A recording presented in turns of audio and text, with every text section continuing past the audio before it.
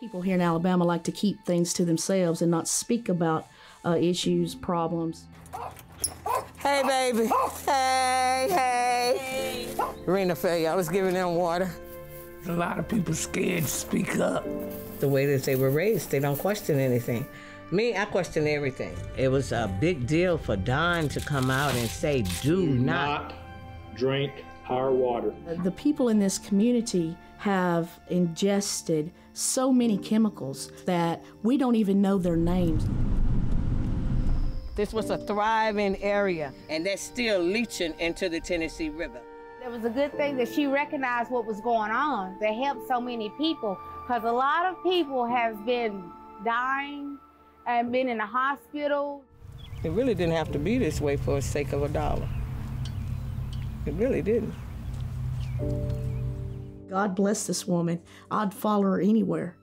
I will always follow Brenda Hampton.